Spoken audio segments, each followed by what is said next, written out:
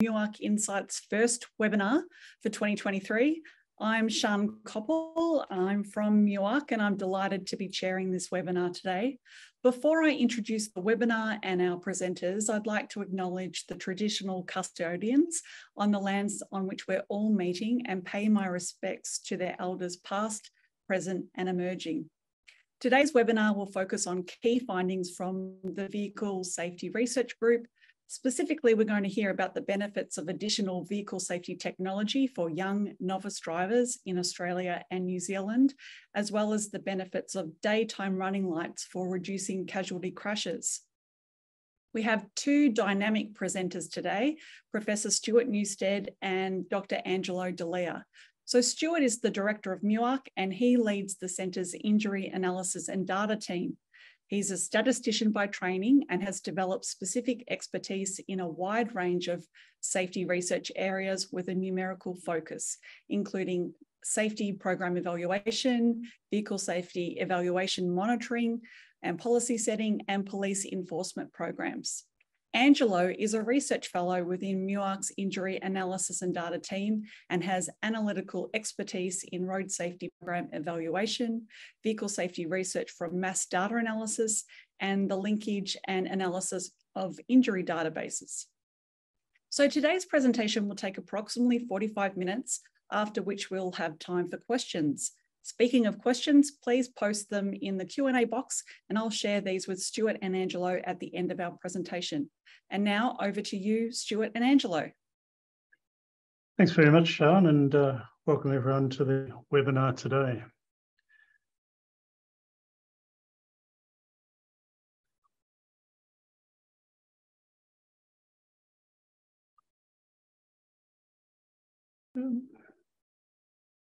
Just got a small technical hitch.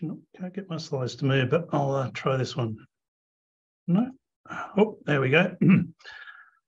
Technical hitch over.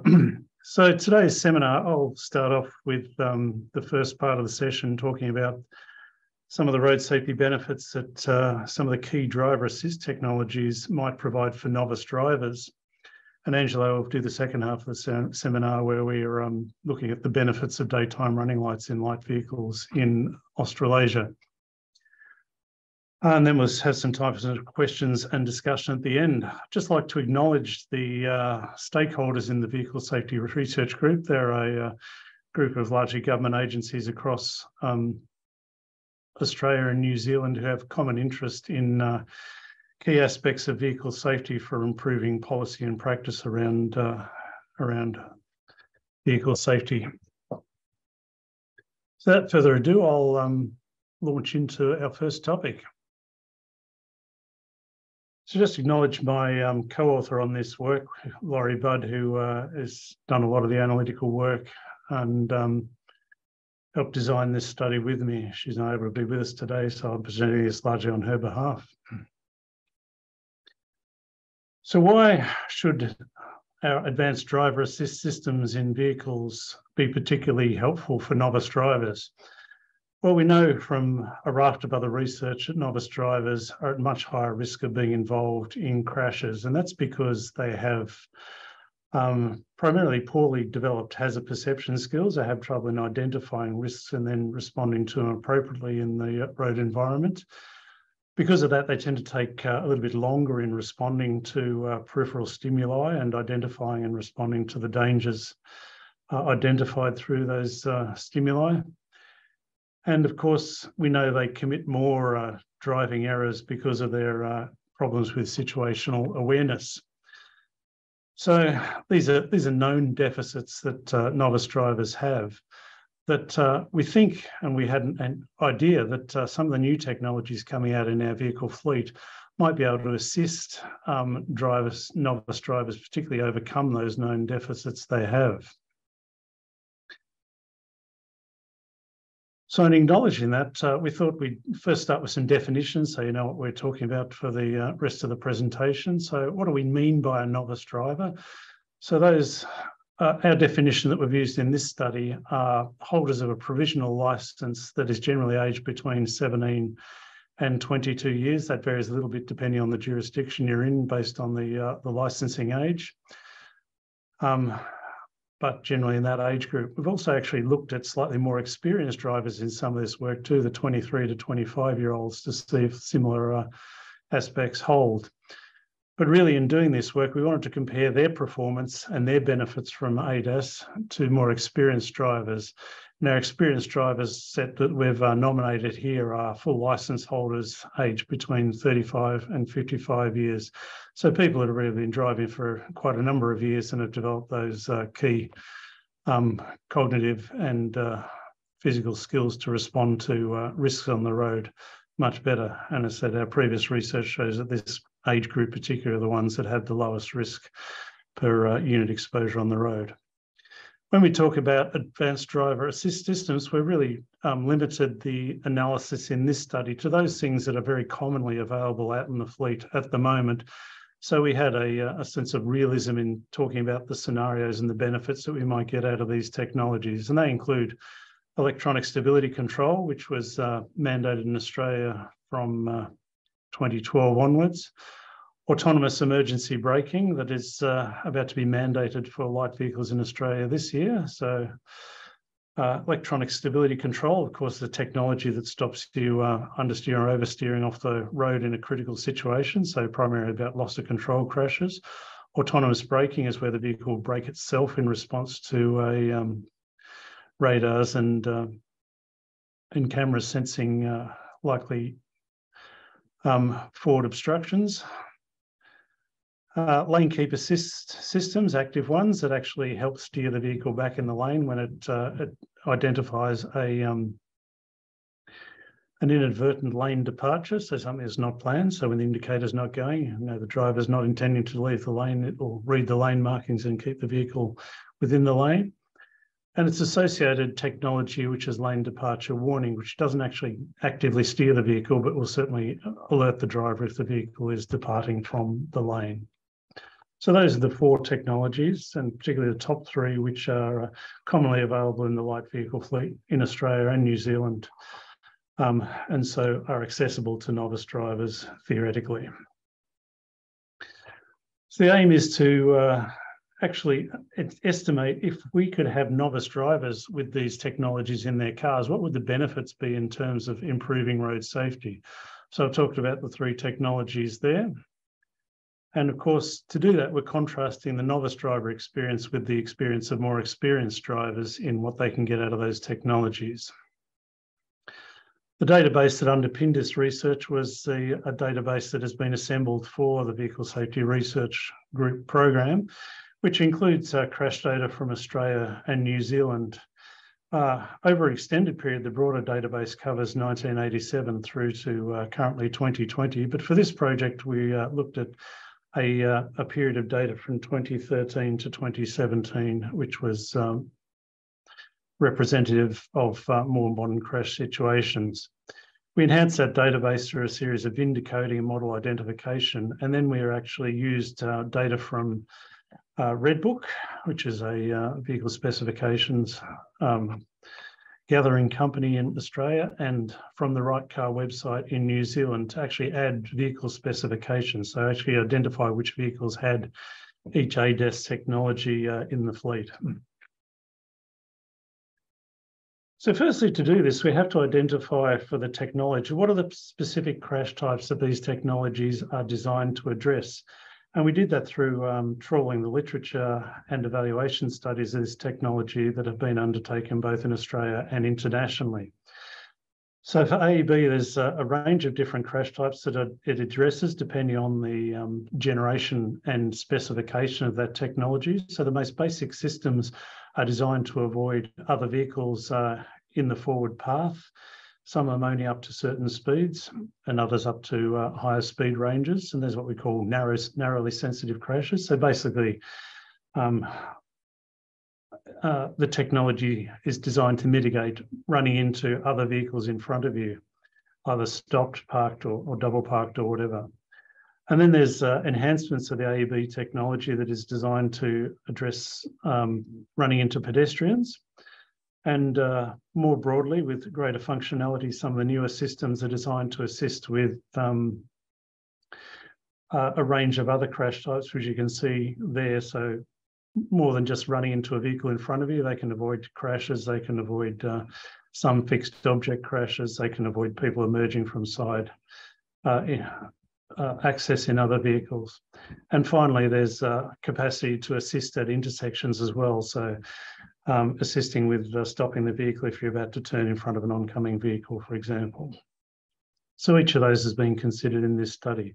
So identifying the crash types that we're addressing is important, as you'll see in a minute.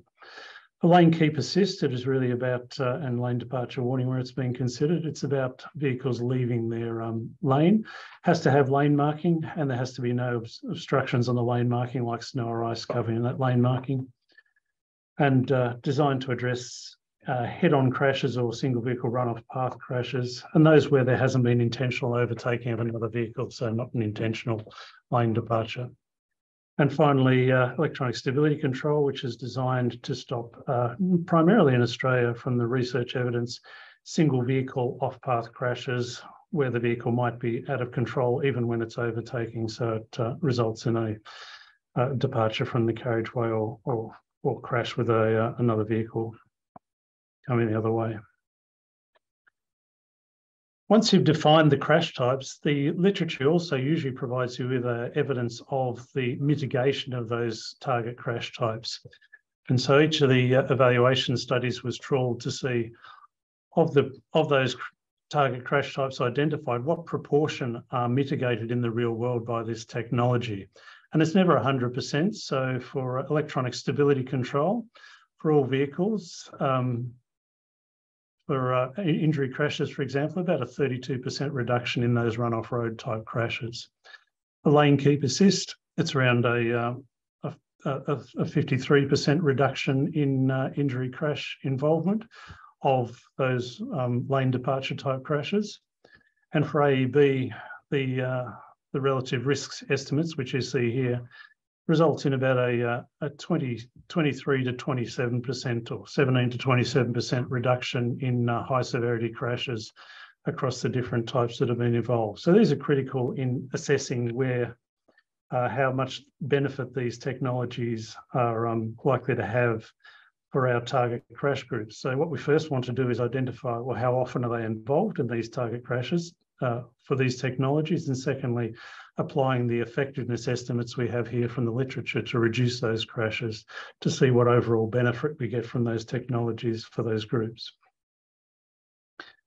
So we did this analysis in Australia and New Zealand to see if there's any systematic differences, and there are differences between the fleets and the crash population in the two countries, so we did the analysis separately. So first up, we'll talk about the results we have from the analysis in Australia. So first off, how often are these technologies fitted to vehicles? So here is the blue line here is the fitment rate of electronic stability control to newly registered vehicles in Australia. And as you can see, the technology started to become prevalent around 2000. And by the time we hit the mandate in around 2012, we had close to 100% fitment. But that's for new vehicles. When we look at the age distribution in the fleet generally, we know the average age of a vehicle, a light vehicle in the Australian fleet is about 10 and a half years. But when we look at novice drivers, the average age of vehicles driven by novice drivers is about 12 and a half years. So immediately you can see the effect that that's likely to have on fitment rate of these technologies between those two groups. So from other research, we know novice drivers typically financially constrained, so they're often given vehicles by their parents or other family members to drive, and they tend to be quite old. And the data certainly backs that up, and that has an influence on the fitment rate of those technologies. So for across the fleet generally, for all drivers in 2023, we can see about around 85% of all vehicles driven on the road now have stability control fitted.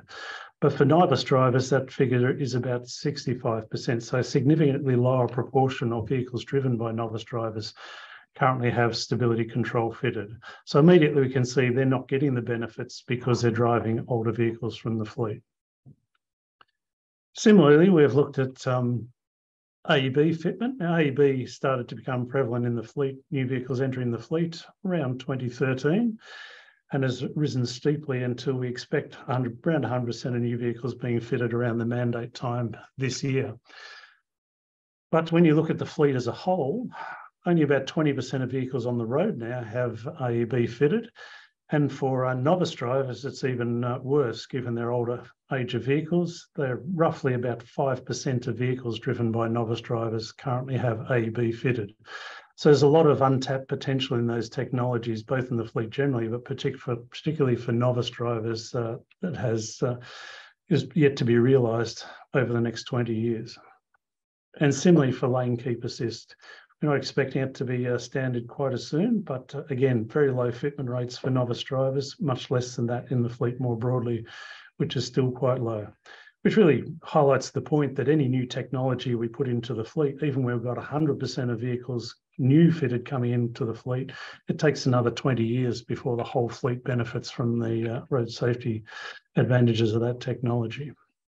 But for novice drivers, that might be even longer, given they're shopping at the older end of the fleet. And when you in fact look even the crashed vehicle fleet, and this is the crashed vehicles crashed in 2017, you can see exactly that mirroring. So of those vehicles crashed in 2017, around 65% of vehicles driven by more experienced drivers had ESC, but only about 45% for our novice group.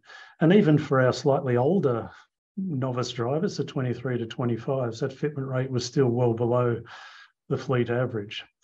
And similarly, we see for lane departure warning, lane keep assist and AEB, similar smaller fitment rates in the crashed vehicle fleet as well. So it really confirms what we saw from the whole of fleet data, that those involved in crashes don't have that technology fitted either. And here, when we look at the age of vehicles in crashes, that again confirms that our novice drivers are driving much older vehicles. So our blue bars here are the age of vehicles generally in the fleet for full licence holders, experienced drivers, by the age group of the vehicle. And you can see the grey bars are the novice drivers, much older, higher proportion of older vehicles crashed by novice drivers, both in injury crashes and in non-injury crashes where they're available from jurisdictions in Australia. So it really confirms what we've known already. Let's now have a look at the involvement in some of our sensitive or potential crash types that are mitigated by these technologies, and look at the relative involvement of novice drivers compared to more experienced drivers. And immediately you can see that the distribution of those crash types is quite different between experienced and novice drivers. So novice drivers are more than twice as likely to be involved in a run-off road crash than a more experienced driver. Similarly, they're overrepresented in primarily rear-end crashes that AEB might be effective in mitigating, and they're more often involved in lane departure crashes that might be mitigated by lane keep assist. So immediately from their crash profile, you can see that novice drivers would benefit more from this technology just because of the types of crashes that they're actually involved in. And that's also the same when you look at less serious crashes, so those resulting in either minor injury or non-injury. But these are the ones of particular interest where it results in a fatal or serious outcome. So immediately from that description here, you can see that ESCs are particularly important for novice drivers given the types of their crashes they're having, probably followed by lane keep assist and then AEB. So what we can do is actually look at that differential, overlay our evidence on the effectiveness of these technologies on those crash types to come up with a benefit or relative benefit for our novice group compared to our more experienced group. And this is exactly what we've done in this next table. So here, what we can do when we talk about current fitment, this is the fitment at the time of doing the study. So at the time of doing the study, we're only getting about a 2% crash mitigation from these technologies combined for more experienced drivers. For novice drivers, the benefit was slightly higher, but that's coming off a lower base. So you can already see that the benefit, even though there's a lower fitment rate, the higher exposure to key crash types for novice drivers gives them a benefit even before the fitment rates started to go up. What we did then is look at when the fitment rate was theoretically 100%, what is the maximum benefit we might get? So you see overall, for all drivers, fitting these technologies is likely to mitigate crashes by an additional 10% once we get to 100 fitment, or about 12% in total for non-injury crashes. But for novice drivers, that figure is much higher at 18%. And when we talk about injury crashes, or the more serious end of the spectrum, similar story. So an overall benefit of about an 8% crash reduction from these technologies for our more experienced age group, but 18% for novice drivers. So it shows these technologies will benefit novice drivers much more than they will benefit experienced drivers because of their overexposure in those key crash types. But even when we talk about even some of the slightly more experienced novice drivers, that benefit is still up around 16%. And these figures have all been derived assuming that the technology is equally effective for each of these age groups. So it will mitigate our target crash types to the same degree. So again, just because of the greater exposure to the crash types mitigated by these technologies, fitting these technologies to novice driver vehicles gives you a commensurately higher reduction in road trauma than it does for the more experienced population.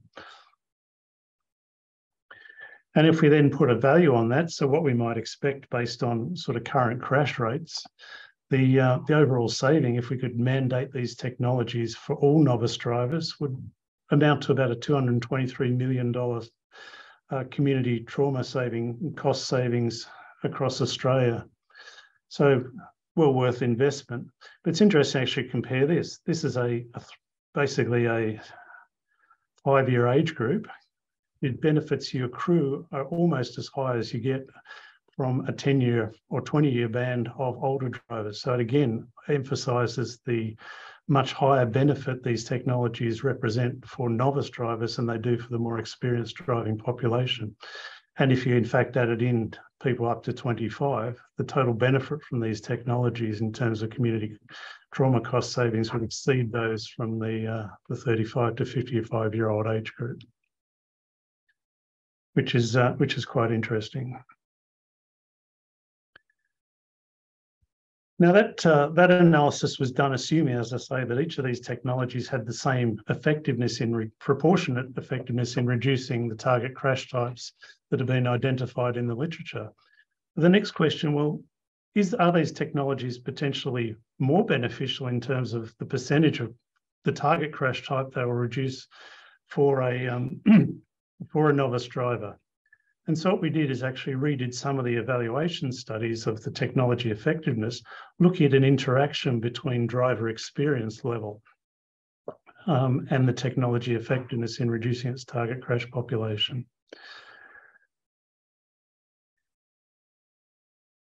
And what we found is that for electronic stability control and lane keep assist, no, the proportionate reduction in target crashes due to that technology was about the same for novice drivers as for more experienced drivers.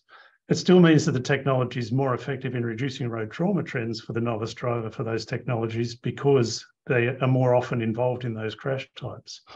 But for AEB, the story was different. In fact, AEB was proportionally more effective for a novice driver than it was for a more experienced driver.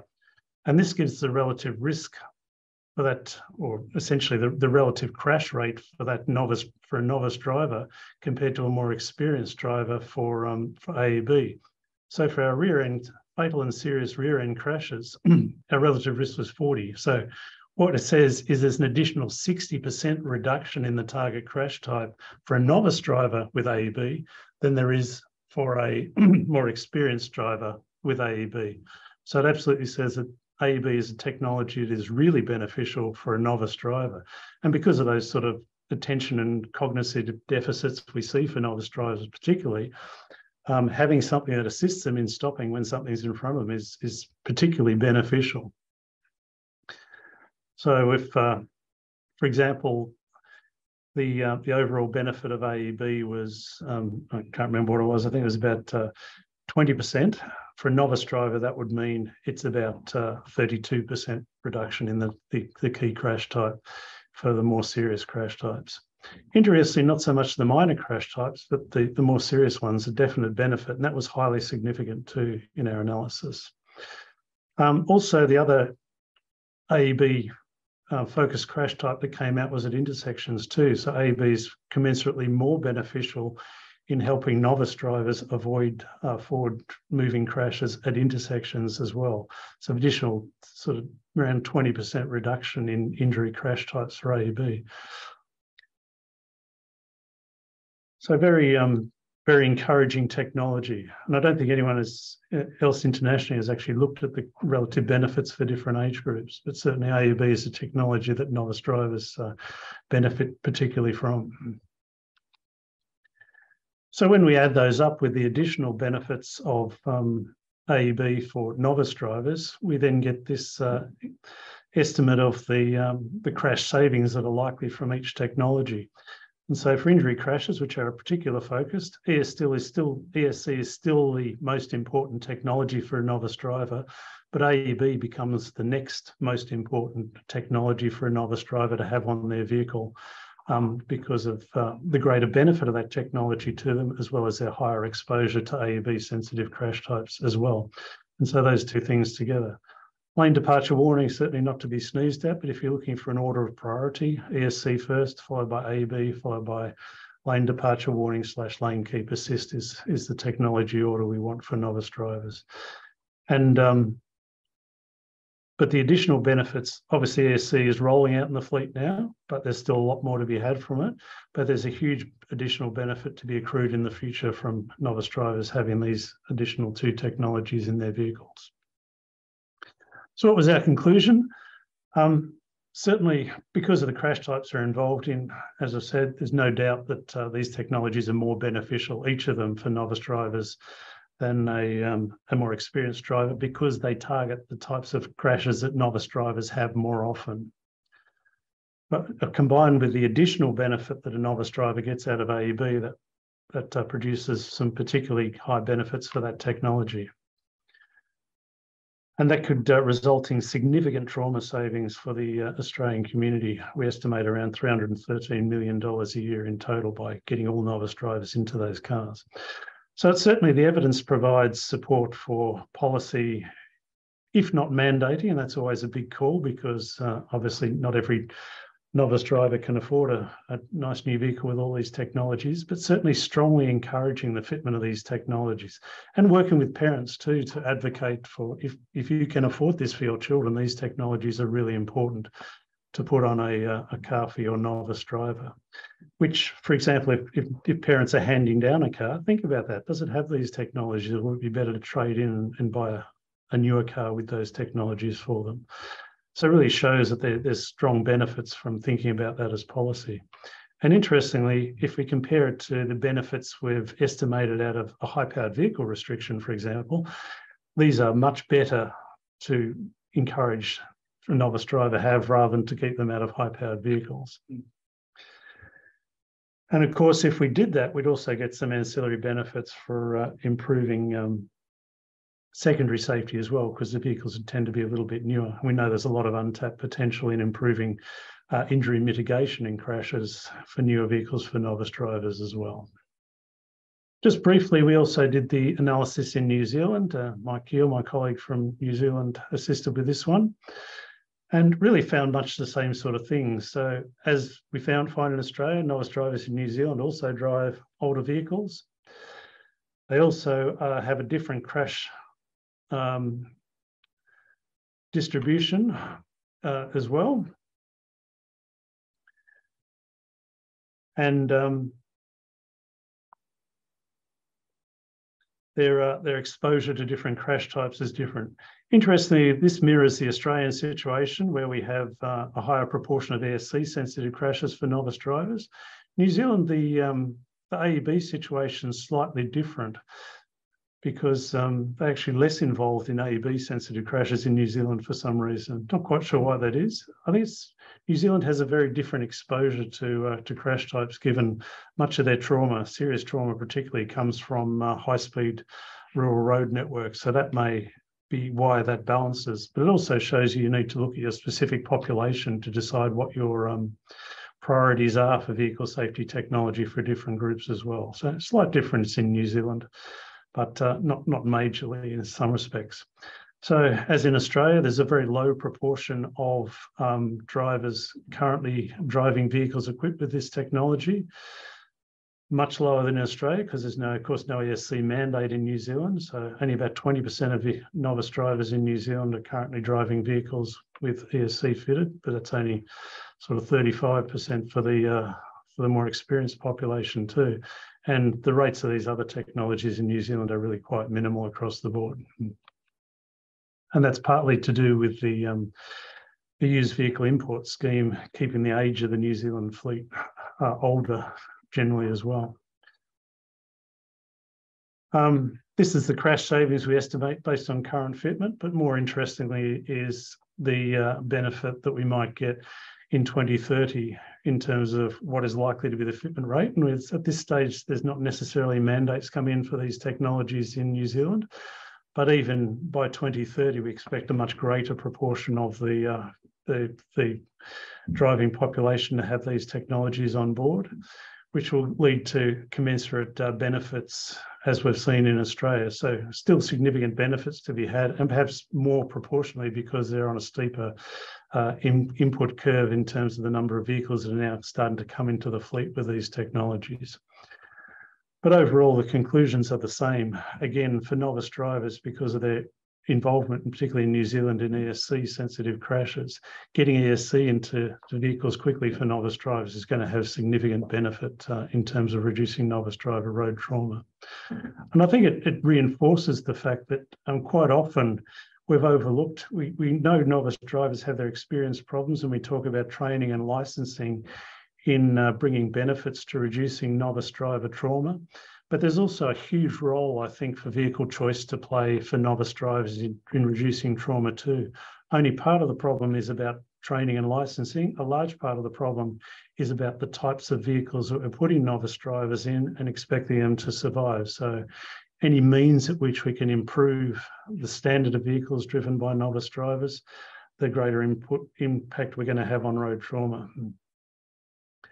So that's where I'll leave that one. I think I've done my time. So if people want to follow up, there's a lot more references that you can find on the MUARC website that you can read in detail about these studies and where the evidence around them comes from. So I'd encourage anyone who's interested to do that, and they'll get much more detail than the short Cook's tour I've been able to give you today. I now may hand over to Angelo, and he can tell you about the next study we did.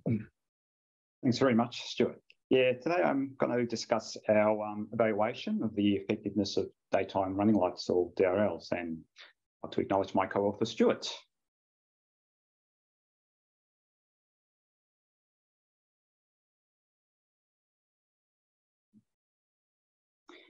So daytime running lights are lights on the front of a motor vehicle that automatically switch on when driven, and they have the aim of increasing visibility to help other road users see the vehicle during the day. And here we see a couple of examples of LED DRLs on an LER8 and an A4.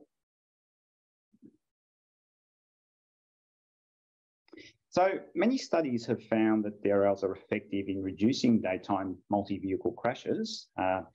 A statistical meta-analysis by Olvik back in 2003 that included 25 studies evaluating the effect on cars found that the use of DRLs reduces the number of multi-party daytime accidents by around 5 to 15%.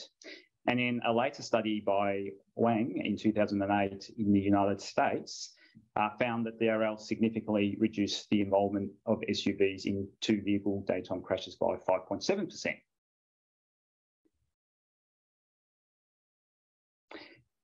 From an Australian perspective, Kearney and Stiles in 2003 concluded that there was this inherent uncertainty about how effective DRLs would be in Australia. Environmental conditions in Australia can differ from other parts of the world, with Australia being called the sunniest continent on Earth, according to the ABC.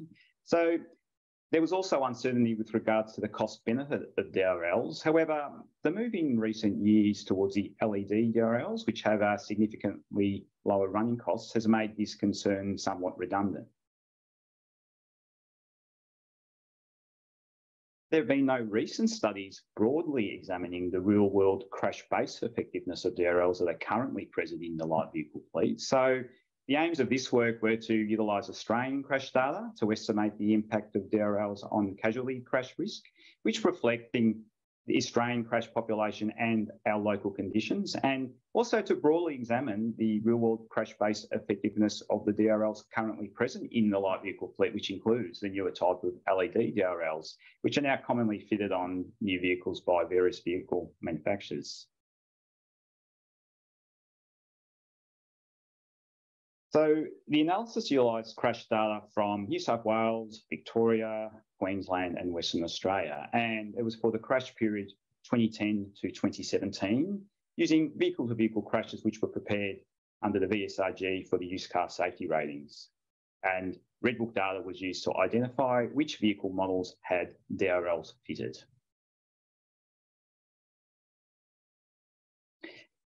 In terms of the analysis model, a Poisson regression model for count data was used to determine whether DRLs are effective in reducing vehicle-to-vehicle crashes.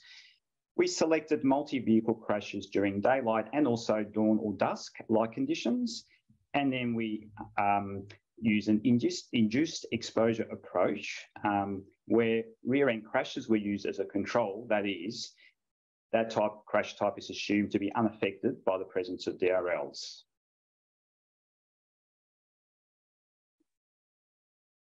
So now to the results. Firstly, we looked at the association between DRL fitment and multi-vehicle crashes overall.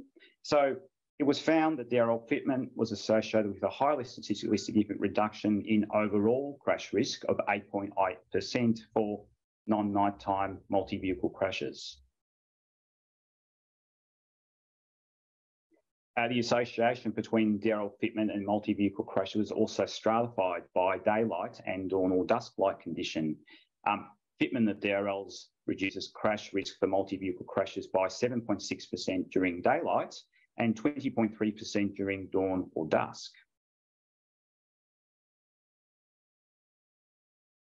And the association between DRL fitment and multi-vehicle crashes was also stratified by speed zone, and in this case, fitment of DRLs reduces crash risk by 7.7% where the speed zones are less than or equal to 74 kilometres per hour, and then a higher 13.8% where the speed zones are greater than 75 kilometres per hour.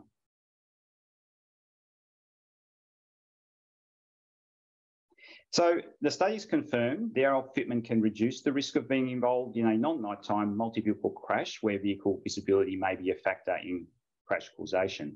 So even with Australia being the sunniest continent on Earth, it's apparent that DRLs are a useful addition to a vehicle and a proven road safety countermeasure.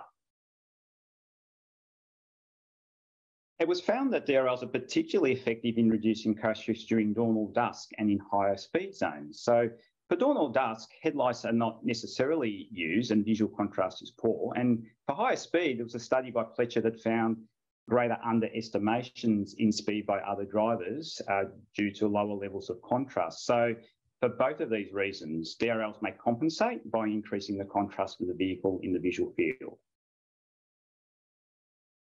So I suppose the point is, as such, there's a clear advantage for consumers to purchase vehicles that have DRLs fitted, even under conditions. I think the proportion of new vehicles entering the Australian fleet with DRLs fitted as standard across all of the variants of a vehicle make and model is only around 62%. So, and given that at least half of the existing fleet doesn't have DRLs fitted, mandating DRLs is still relevant and would accelerate this fitment process. And this would likely lead to reductions in the overall crash risk of the fleet.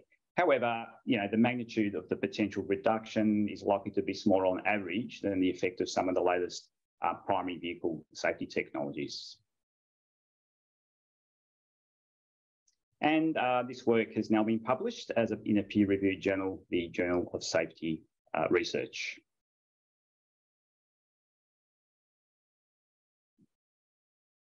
And I've just listed some references there.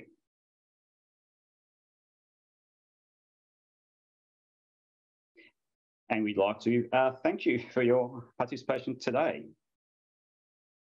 Wonderful. Thank you so much, Stuart and Angelo. We have a Q&A box that's chock-a-block, so I'll get straight into it. The first question is for you, Stuart, from James Sue.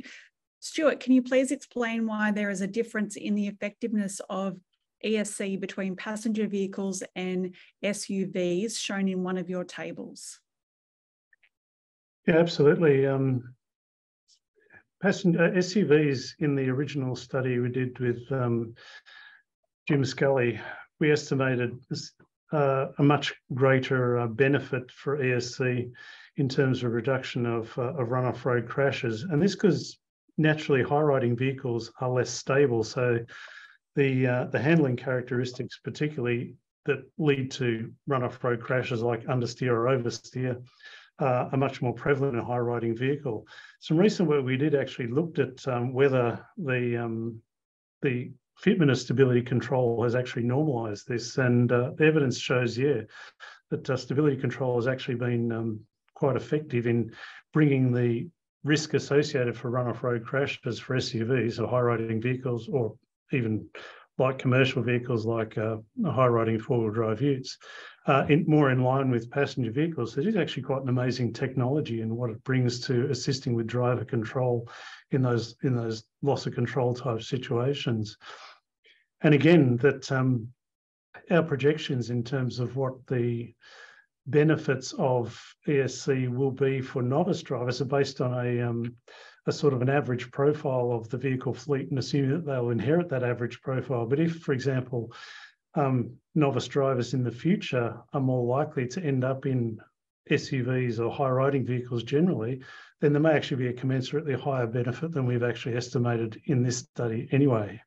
And that is likely given we know the fleet itself has changed, that something like 75% of all new vehicle sales are now either SUVs or like commercials, predominantly being four-wheel drive utes.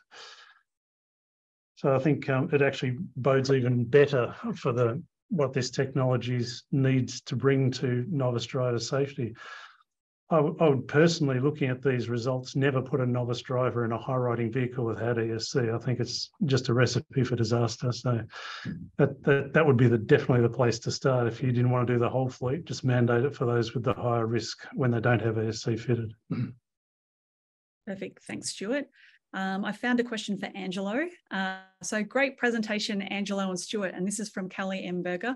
Thanks very much. With the DRLs, did you look at the results stratified by winter versus summer? And also, is it possible to get a copy of the presentations? So I'll just answer that latter one. Yes, this webinar is being recorded and we will share the recording with you. And also, if you get in contact with us, I'm sure that Stuart and Angelo would be happy to share their presentations. Yeah, but certainly, it would be interesting to look at the data stratified by winter or summer. We didn't do that.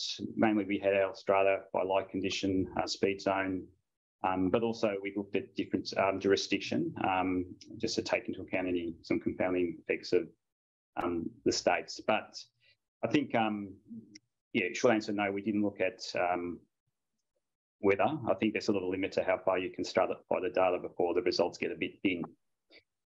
Except we sort of did implicitly, because the daylight hours will vary between summer and winter, and we have classified it according to the daylight. What it means, though, is there's actually probably commensurately higher benefits of DRLs in summer, where you've got longer daylight hours to needing to provide that contrast. The benefit would be less in winter, where you got the headlights on more often because it's darker. Okay, another question from Karen Menzies. This one's for you, Stuart. Based on this evidence and research, will insurance companies reduce rates to insure younger drivers if they have this technology fit in their vehicle? That's an excellent question, actually, because the evidence shows that there should be substantial insurance reductions for novice drivers with that technology fitted in their vehicle. One of the things I think is problematic, though, is that from other research we've done, we know novice drivers often don't own the cars. They're not actually registered to them. They're registered to their parents. So being able to, I think, and this may be a real benefit for parents too, being able to nominate their driver for much smaller additional cost, their novice driver on their insurance policy, may actually have good benefits for the novice driver getting an insurance history as well, as long as they're driving that car fitted with the technology. Because, say, if you try and insure a car for a novice driver in their name now, it's almost prohibitively expensive. So many parents actually keep the car in their ownership, have the insurance in their name, but let the novice drivers drive it without telling the insurance company. And so I think it'd be actually quite beneficial for the insurance companies to say, yeah, you can insure this car for your novice driver at a much cheaper rate, and you might actually encourage them to engage with the insurance industry. And I think it's possibly where the insurance industry hasn't quite got the actuarial measures around the benefits of this technology, because they're not being able to associate the vehicle with the novice driver necessarily. But that's a really good point, and I think it's something that'd be worth pushing, because it might actually assist with reducing cost of insurance, which might encourage people to buy safer cars too. Thanks, Stuart. Okay, I've got a great question from MUARC alum Sujani for Angelo. Angelo, how did you exclude speed-related crashes when looking at the effectiveness of daytime running lights, where the lights would not have made a difference? Yeah. Well, I think firstly, it's really hard to identify crashes where speed is a factor from the crash data that we utilised. So we didn't sort of explicitly eliminate that, but certainly in terms of the induced exposure methodology, I think by choosing having crashes sensitive to DRL tech as opposed to crashes that aren't, we adjust for various other non-DRL factors in the analysis. And so that's one way to account for other factors, in addition to things like driver characteristics and whatnot. So I think the analysis design, as far as we can, adjust for other factors. So I think the estimates you're getting will be sort of average across whatever speed profile was in the data we had. It might be an interesting future question to look at, actually, is that whether, when there's actually speeding involved, if we can even vaguely reliably identify the speed-related crashes in the data, to see whether there actually might be greater effectiveness for DRLs in that circumstance where speed perception becomes an issue, particularly, and that might be particularly the case for older people who have a lot of problem with speed perception, whether that would actually assist in that. Okay, so I've got another question for Stuart from Mo. Is there a similar study that's been conducted for the heavy vehicle industry, or for buses or trucks? The answer is no, and one of the reasons why is because we have a lot of difficulty actually knowing whether heavy vehicles are fitted with various technologies, because unlike the light vehicle fleet, where we have very standard specification of vehicle, and so we can look up Red Book and say this car had these features, many heavy vehicles are essentially custom specified, and there's nothing on vehicle registers or any other available information that tells us this truck had ESC or this truck had roll stability control or anything else. But I suspect the same sort of things that we're seeing in the light vehicle fleet may even be amplified in the heavy vehicle fleet, where issues of being sympathetic to vehicle handling become more acute. So I would expect that these results would also apply to heavy vehicles, and maybe more so, but unfortunately we currently don't have the data systems to allow us to investigate it explicitly. So unfortunately can't give you a firm answer, Mo, but I would expect the answer is a similar benefit would be derived, if not more. Thanks, Stuart. Another one, this is from Merrin, do you have concerns about novice drivers learning to drive in cars with the technology and not learning driving skills that promote safe driving? Yeah, I think that is actually a real issue, and I think it's a good question to bring up.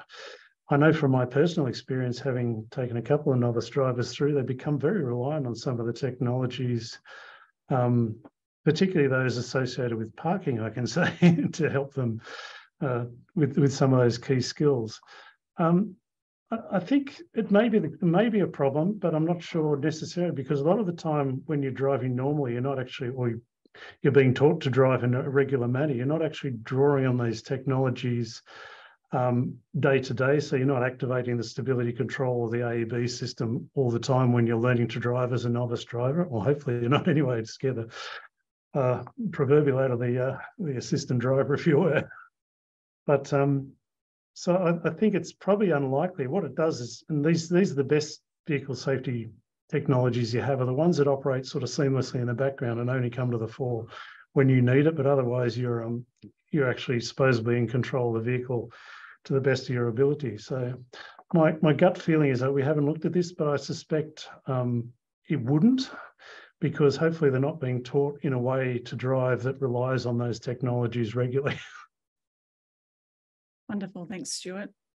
And as a behaviouralist, I would confirm that. So this one's for Angelo. Would there be a confounding factor of the types of vehicles that had DRL? For example, the age of the vehicle or ones that are at the higher end of the market? Yeah, certainly in terms of the data that we've utilised, we've limited the year of manufacture to 2010 plus to make sure we've generally captured the newer types of vehicles. So that sort of helps to address including older vehicles that may not have that sort of technology in the analysis. So. And Angelo, I'll come back to you. This is from James. Is your study applicable for different vehicle types, such as trucks and motorcycles, in terms of benefits?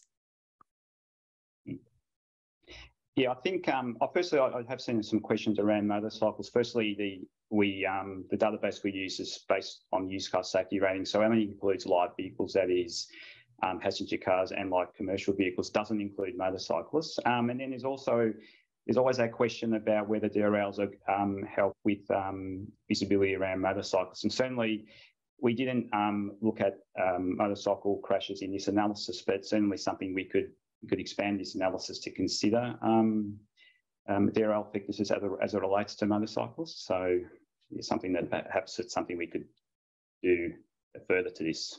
Yeah, again, we don't have the specification data for motorcycles isn't as good. But you can imagine that if it's an issue of overcoming visual contrast problems, the DRLs would be particularly beneficial for motorcyclists, possibly more so, and particularly acknowledging that motorcycles are smaller to pop out in your periphery, and they also tend to be predominantly dark colours as well, so there may be a benefit. And if you remember, there used to be a mandate for headlights on for motorcycles that was repealed. So with the advent of particularly LED technology, it may be a significant benefit in considering putting it back on the motorcycles.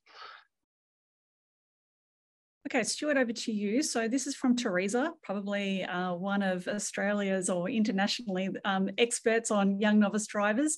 She would like to know, so young novice drivers were defined as provisionally licensed and or aged 17 to 22. Was there an age cap for the provisional drivers?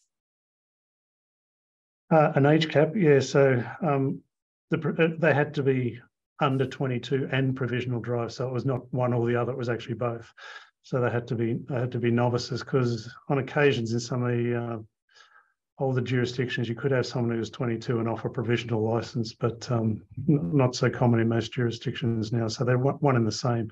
What we didn't consider is provisional license holders who are older than 22. So there may actually be benefits for them as well, but they're a bit harder to pick out and a bit more scarce in the analysis. You might need to control for them differently. And as you would know, Teresa, we ascertain that their cognitive development by the time they hit 25 is different. So even if they are a provisional driver, you might get a different result from as well, which is why a lot of the graduated licensing provisions come off at 25, even if you're getting a license for the first time. And probably the last question, I'll give this one to Angelo. In terms of the effectiveness, could the colour of the vehicle be considered a potential contributing factor? For example, a small grey hatchback versus a large white SUV? Yeah, and I see there's questions around, whether DRLs could be as effective for lighter colour cars as darker cars. And of course, that brings us back to the car colour study that Stuart and I undertook in 2010. And I think that it'd be interesting to see whether DRLs have an effect on those results, because certainly darker colour cars have a high crash risk compared to lighter colour cars because of that visual contrast. And I think DRLs would certainly have to compensate for that somewhat. So maybe that's a reverse answer, but certainly, it helps with visual contrast. So It's interesting too that the difference in crash risk associated with colour from our earlier study was about the same magnitude as the benefit you get from the DRLs as well. So I don't know if that's coincidence or whether it would actually confirm that as an issue. Wonderful. So that brings us to the end of our webinar. I'd really like to thank our two presenters, Stuart and Angelo, who spoke so eloquently about this topic. And I'd like to thank all of you online here for taking the time to attend our webinar. We're looking forward to hosting more MUARC Insight webinars throughout the year, and we'd be really keen to hear from you if you have topics or research areas that you would like to hear more about. So thanks again and have a great day. Bye.